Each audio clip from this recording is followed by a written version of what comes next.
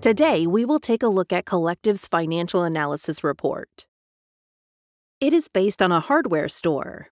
The report uses data to share vital information, both internally and externally. But it also leverages metrics or insights to make a lot of significant improvement to the very area that allows the hardware store to flow. It is important to note something, that these financial planning and analysis reports are critical for anyone looking to make informed business decisions. We have 3 pages in this report, which are Overview, Financial Statement, and Financial Simulator. So let's start with the Overview page.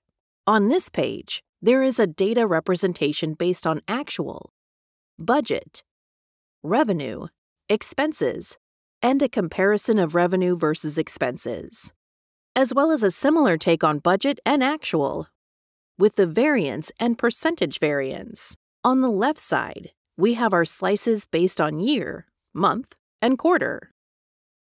We also have a breakdown visual of revenue at profit centers by division, our top-performing products by category with the exact best-performing products, as well as numerical data for volume revenue and expenses, with product family with select measures. On the left side, we have our quarter-to-date and year-to-date, with the ability to switch between the two. Let's jump onto our second page, which is Financial Statement. On this page, we see a representation of account type with their actual, revenue, profit percentage, profit margin, variance, and percentage variance, with representation of its numerical data. On the left side, we see our slices similar to the first page, and we see our comparison for forecasting and budgeting, and also our dynamic visuals of revenue, budget, actual, and profit. Now let's jump to the last page, which is Financial Simulator. On this page, we have a slicer for budget, specifically for increase in our budget.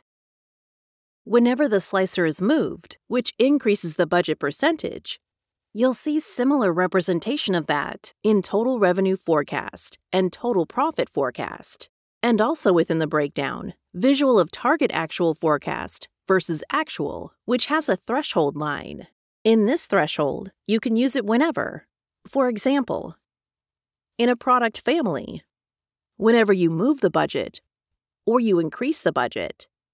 You can also see if the threshold is met or surpassed beyond the threshold, which can as well be a target. This has been a brief overview of Financial Analysis Report by Collectiv. Please contact us for more details at gocollectiv.com.